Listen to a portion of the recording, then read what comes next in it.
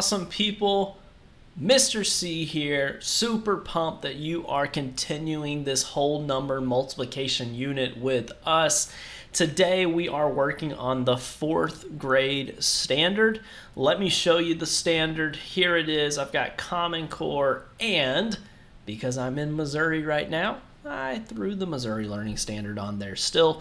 Here it is. The big thing we are focusing on today is working on multiplying the whole number up to 4 digits by a 1-digit number, and we're also kind of getting our feet wet with some of the 2-digit by 2-digit multiplication. All right, so let's take a look at a couple other things. First things first, if you have not subscribed, click the subscribe button. I would love for you to be notified on any new videos that drop. Join us in this math journey. It's a ton of fun just trying to make math more understandable and challenging for everyone.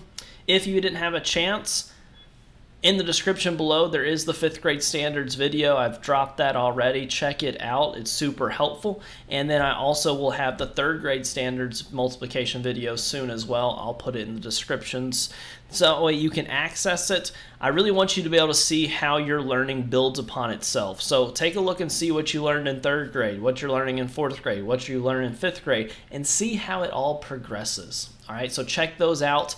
Super pumped that you're here with us today. Today we're just going to do a couple of example problems from the 2 videos that we've done before. If you didn't get to watch those, make sure you tune in. These are just going to be some example problems. So if you're looking for more teaching on how to do and how to solve each of the problems, check it out. But if you've already watched those, here are a couple of videos for you, or a couple of example problems that are going to show you how to solve some problems. All right, so here is our first problem. So we're going to solve 296 times 7. Okay, so area model is what we've been using a lot, and I'm going to continue to use that. I'm going to draw my area model. Again, a lot of people call it a window. Some people call it a square, a rectangle, whatever you want to call it works for me, but this is what we need. So we're going to break apart this number just like we have done in previous grades. I've got 296, so I've got 2 hundreds. I've got 9 tens, so that's 90. And I always leave myself just barely enough room. And I've got 6 ones here, so that's going to be a 6. I put my small addition symbol because 200 plus 90 plus 6 gives me 296. Now our number over here is a 7. That's all there is, so I just put a 7 right over here on the side. Now let's do some multiplication. I'm going to touch the numbers and say what it is. So 7 times 200, well 7 times 2 is 14. Ask yourself here, is my answer 14 or what needs to happen next? Hopefully you remember we need to attach these 2 zeros, so throw those on there. Next, we need to do 7 times 90. 7 times 90. Well, 7 times 9 is what? 63. How many zeros do we attach? Boom. 1. 630. Last area model spot. We've got 7 times 6. 7 times 6 is 42. Now you need to add all of these up, because with this area model, what you do is you're taking a larger multiplication problem and breaking it into chunks. And to get your final answer, to get your final product, you've got to add all of these numbers up.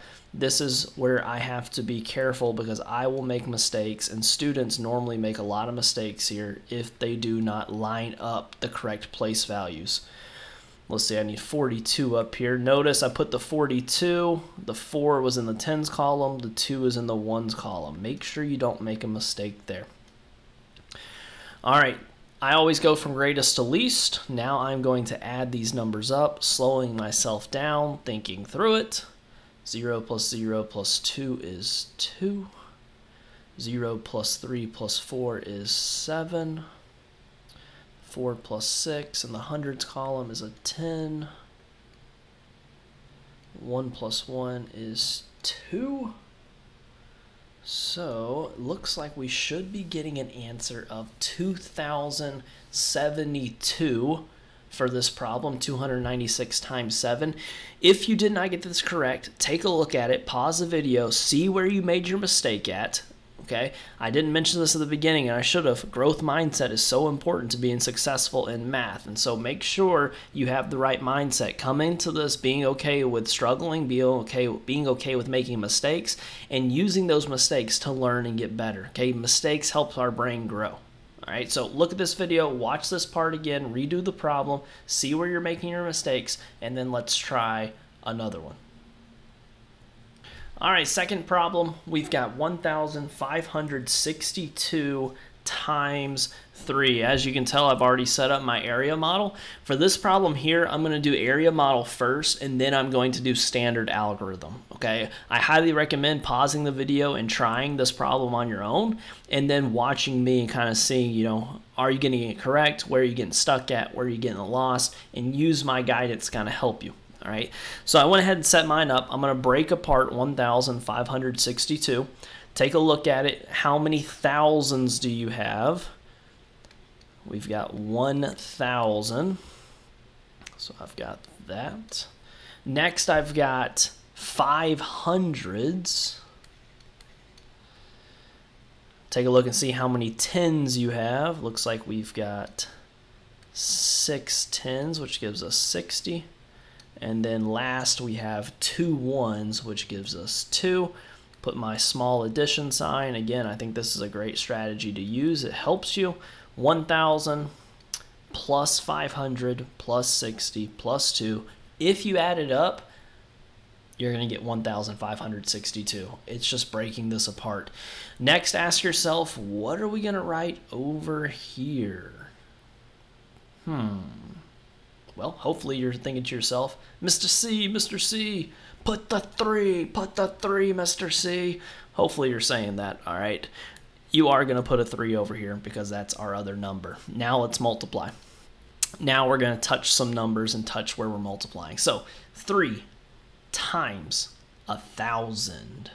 3 times 1,000 is 3,000.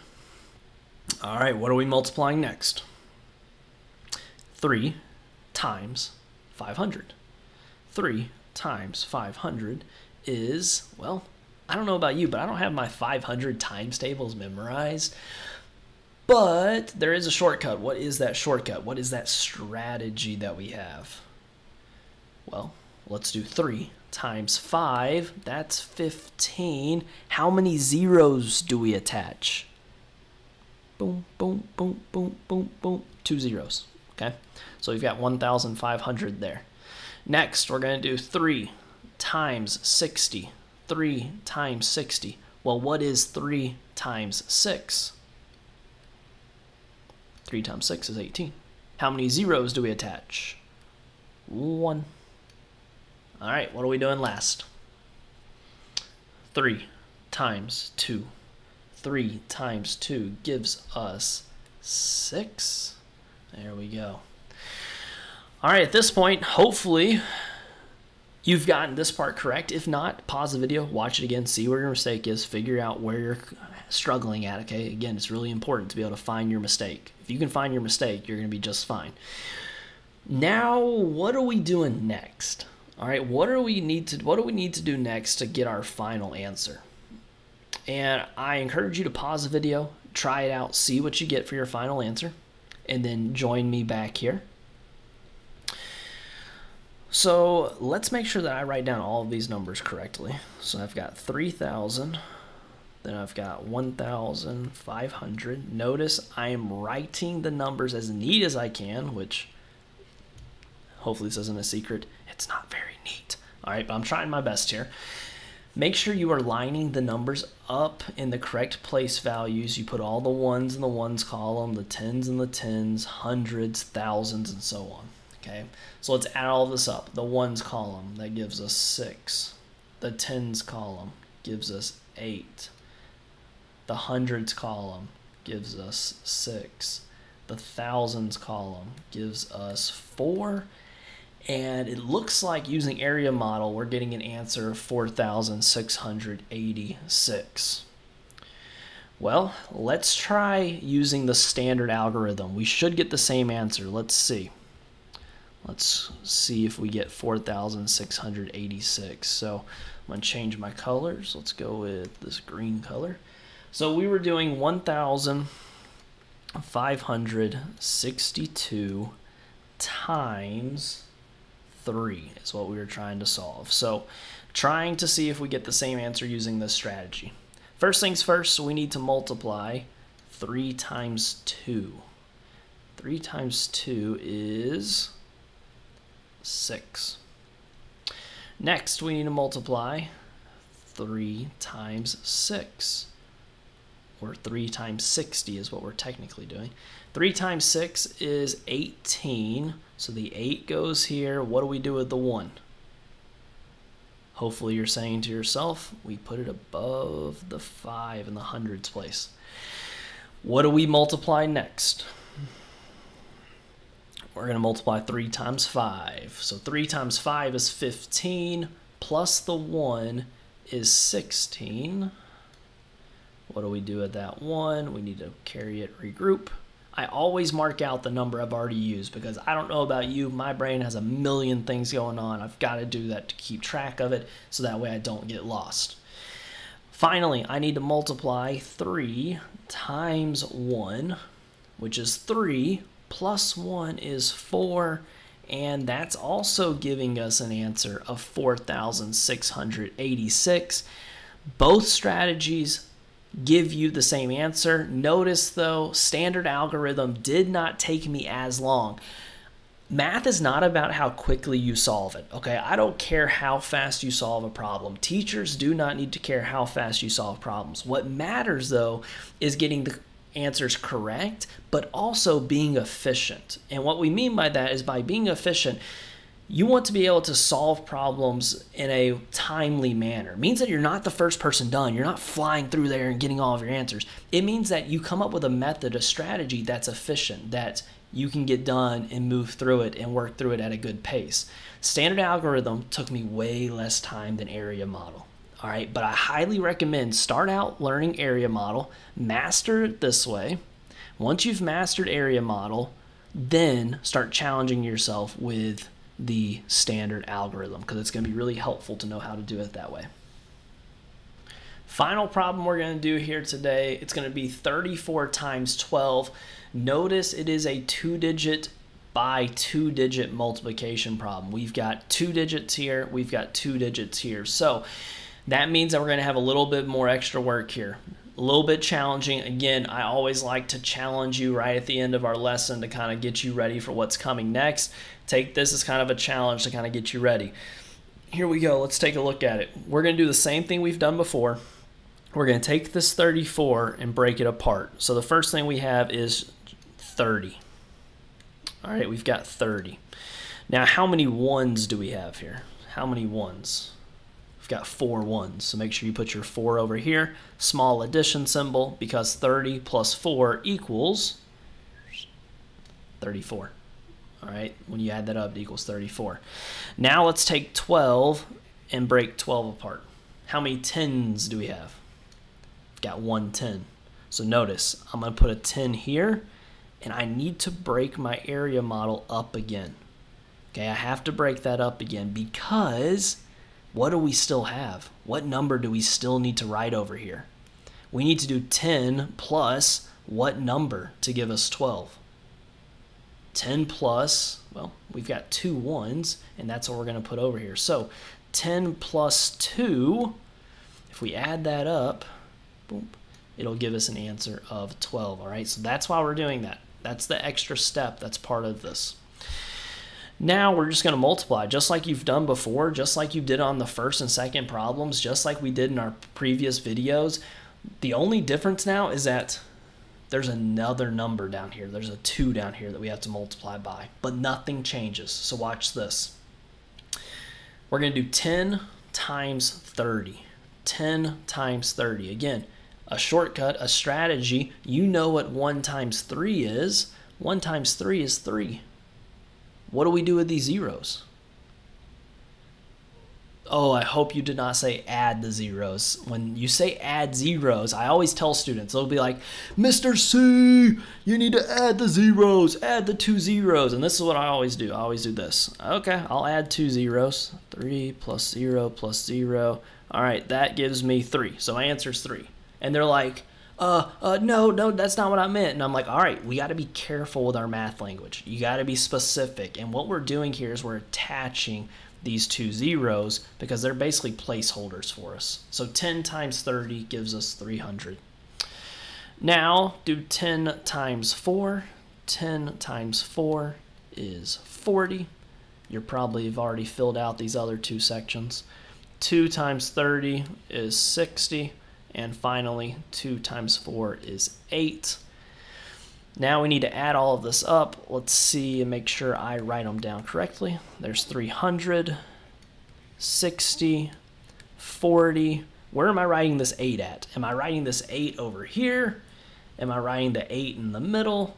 Or am I writing the 8 over here on the right? Hopefully, you wrote it all the way over here on the right because it's in the ones column. You have to put your place values correct. So here we go. 0 plus 0 plus 0 plus 8 is 8. Next we have 6 plus 4. So take a look at that 6 plus 4 in the tens column. So 6 plus 4 in the tens column gives us 10. Regroup.